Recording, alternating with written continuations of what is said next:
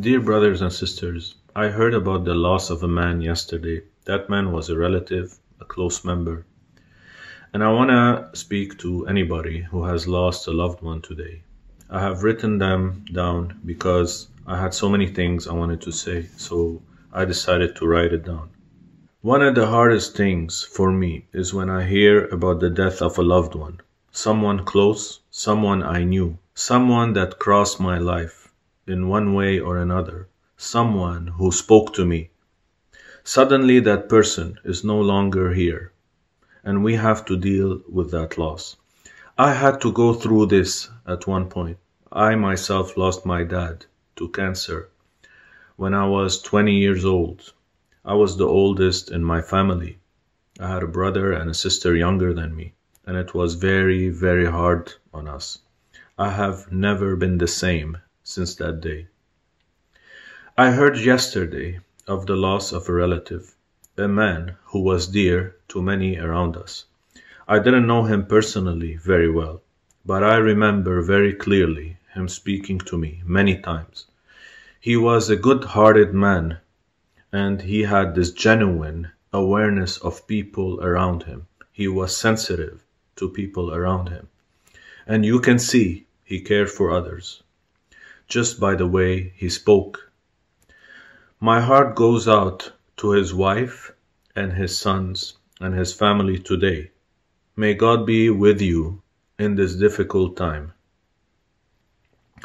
But I want to take this moment to talk to anyone who has lost a loved one. Dear friends, I almost lost my life in October in 2016 when I had a hemorrhage stroke. And one thing I can tell you is that it was the single most frightening moment of my life. It was so final. I knew my time has come, and I knew I had to meet God for judgment. And let me tell you, when this moment comes, you know that God is real. And brothers and sisters, there will be no atheist at that moment. Every atheist will become a believer. When we lose a close member of our family, it is always hard, and we don't know what to say. Many people say comforting things, and it's understandable. God can have mercy up to the last second. And I pray He does have mercy, because we all need mercy, and we all fall short of this mercy of God. But today, I want to say to people who are still alive, who are still here, anyone who is listening to this, I plead with you, don't wait to the last moment to make things right with God. Don't wait to the last second, counting on a last-minute repentance. Don't wait to the last moment to have a relationship with God, with Jesus Christ. We can't spend our whole lives ignoring God and come to Him the last second. We need to make sure He is pleased with us. We need to amend our ways today, not tomorrow. We are not guaranteed tomorrow, and we are not guaranteed that last-minute repentance.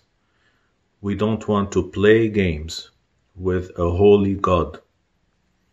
I call on you today, dear friends, to make sure you are right with God. Call on Him. Wrestle with God in prayer. Seek Him.